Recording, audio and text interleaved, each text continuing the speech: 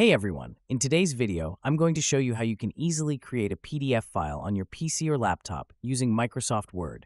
It's a simple process, so make sure to watch until the end. First, open Microsoft Word. Once Microsoft Word is open, click on Blank Document. This will allow you to create a new file from scratch. Now, you can type any text or open an existing Word document that you want to save as a PDF.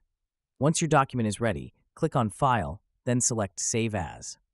Next, click on Browse and select the location where you want to save your file. Now, give your file a name, and in the Save As Type dropdown, select PDF. Finally, click Save, and your document is now saved as a PDF file. After saving, your PDF file may open automatically in your browser, depending on your settings. You can also find the PDF file in the location where you saved it. And that's how you can create a PDF file on your PC or laptop. If you found this video helpful, like the video and subscribe for more tech tutorials. See you in the next video.